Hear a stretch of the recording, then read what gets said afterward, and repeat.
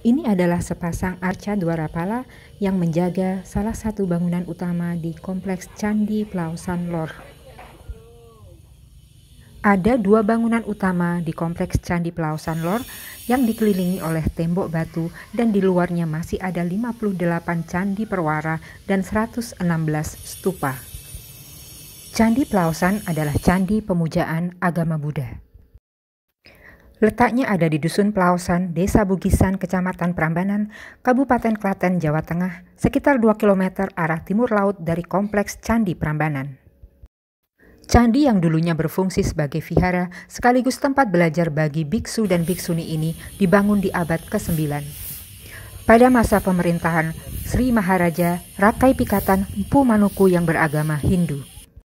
Sementara istrinya, Pramodhawardani, adalah pemeluk agama Buddha Mahayana. Jika teman-teman googling Candi Plaosan, maka teman-teman akan banyak menemui artikel yang mengisahkan mengenai kisah cinta romantis di antara keduanya. Love story macam Romeo and Juliet begitu. Bahkan sebuah artikel dari website agen perjalanan menggambarkan hubungan cinta antara Pramodhawardani dan Rakai Pikatan itu bak sinetron Ikatan Cinta. Ini sih udah keterlaluan menurutku ya. Bahkan sudah terlanjur ada mitos di masyarakat bahwa jika ingin hubunganmu langgeng, maka pergilah ke Candi Plaosan. Sebaliknya, jika ingin memutuskan hubungan, maka pergilah ke Candi Prambanan. Menurutku ini sudah sangat berlebihan dan justru mengurangi makna dari Candi Plaosan itu sendiri. Ada beberapa alasan kenapa aku menolak narasi love story terkait Candi Plaosan. Di dalam prasasti yang ditemukan di Candi Plaosan, terdapat nama Sri Kahulunan yang berperan dalam pembangunan candi ini. Sementara para arkeolog dan sejarawan belum menemui kesepakatan mengenai identitas dari Sri Kahulunan. Ilmuwan Belanda De Caspary meyakini bahwa Sri Kahulunan adalah Pramodhawardani. Sementara ilmuwan dalam negeri, antara lain Bukhari, Anggraini, dan Kusen, tidak sependapat. Ketiganya meyakini bahwa Sri Kahulunan adalah penyebutan untuk ibunda atau ibu suri raja. Namun demikian, tetap belum ada kesepakatan mengenai raja yang mana yang dimaksud. Apakah Rakai Pikatan ataukah raja sebelumnya? Karena memang nama Pramodhawardani secara tertulis tidak ada di dalam prasasti tersebut. Penyebutan nama Sri Maharaja Rakai Pikatan muncul beberapa kali sebagai penyumbang beberapa stupa yang ada di candi itu. Menariknya, di dalam prasasti terdapat pula penyebutan Sri Maharaja yang tanpa diikuti dengan nama asli yang muncul beberapa kali untuk menandai kepemilikan dari sebagian bangunan candi. Apakah yang dimaksud adalah Samaratungga, raja sebelum Rakai Pikatan yang memang beragama Buddha? Walaupun belum ada bukti pendukung lain, menurutku ini masuk akal. Jadi bisa saja bangunan suci ini diresmikan di masa pemerintahan Rakai Pikatan sekaligus untuk menghormati raja sebelumnya yang beragama Buddha.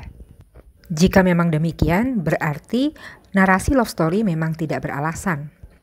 Yang kedua, narasi mengenai love story, apalagi forbidden love story, itu datang dari kacamata kita masyarakat yang terkotak-kotak oleh perbedaan agama. Sementara masyarakat di masa itu tidak memandang perbedaan seperti itu. Pernikahan lintas keyakinan lebih biasa di masa itu.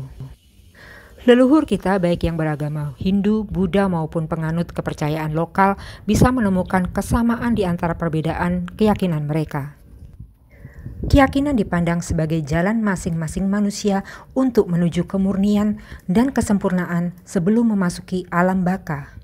Dari sini narasi kisah cinta terlarang yang berlatar agama bisa dipatahkan. Kalaupun ada cinta terlarang di masa itu, mungkin latar belakangnya adalah perbedaan status sosial atau kasta dan bukan agama.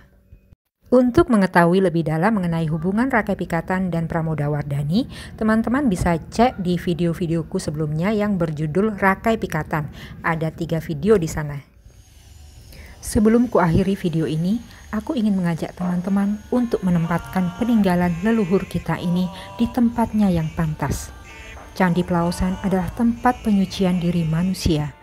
Tempat manusia dibimbing dan ditempa untuk senantiasa berdharma baik kepada sesama ciptaannya. sedikit demi sedikit melepaskan diri sejati kita dari segala sifat keangkara-murkaan, termasuk rasa benci, marah, malas, sombong, iri, dan dengki. Saatnya berhenti menghakimi orang lain dan berfokus pada penyucian diri sendiri. Yang laki yang pundi, Pak? Yang laki yang sini nanti. Yang selatan. Ini ada di Candi Plaosan.